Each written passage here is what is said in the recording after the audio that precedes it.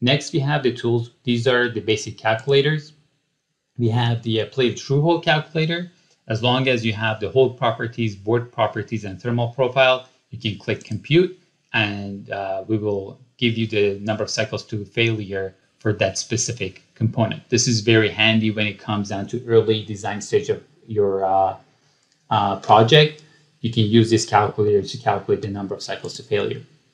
We do have the similar calculator for solder fatigue. Again, you have a bunch of properties you need to fill in here. And then once you click compute, it will give you the cycles to failure, stress, and strain energy.